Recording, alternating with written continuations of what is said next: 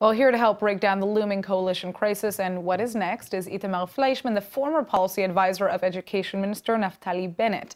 Thanks for joining us. Thanks for having me. All right, so just so our audience understands, if the country were to go into early elections, this has nothing to do with the Netanyahu investigations. Is that right or wrong? It's right, and that is kind of bizarre because it's not only that the investigation has no influence about decision-making now in the coalition, no part of the coalition wants to go to elections. And the party that has the most to lose in a scenario like that is the Haredi.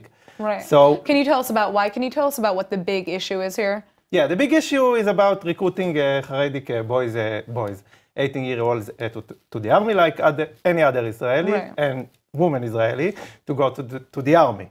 The Haredi want to do it in I don't know how to say it in English, but we don't have a constitution. We have a group of laws that are like constitution, right, and they want to make a law that will see the value of learning the Torah above the value of going to the army. Right.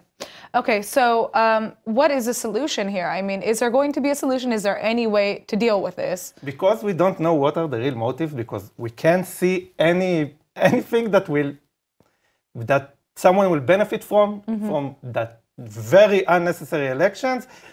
So honestly, we can't know. We don't know what is really happening because they have something to lose. The Haredi, Naftali Bennett and the Jewish Home has only things to lose, and the other part of the coalition. Right. Does the Israeli Prime Minister, is it in his interest to have a snap election now? What is your take on that? I think that's the big question. If Netanyahu will decide to go to election, there would be an election. I think the question is a little bit complicated because here we are going back to the investigation and the progress of the investigation. But why would the Prime Minister want a snap election if that were to happen? Because he's very popular right now in Israel. Every poll shows he's going to build the next coalition, and he will win maybe even with more seats in the parliament than he has now. So here's a question: what can Netanyahu do to appease the ultra-Orthodox and avoid this, this coalition crisis?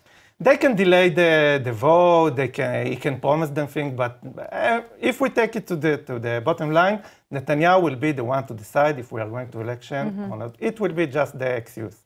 All right. Well, thank you so much for joining us, Itamar. Thank you. And we'll just have to wait and see what happens.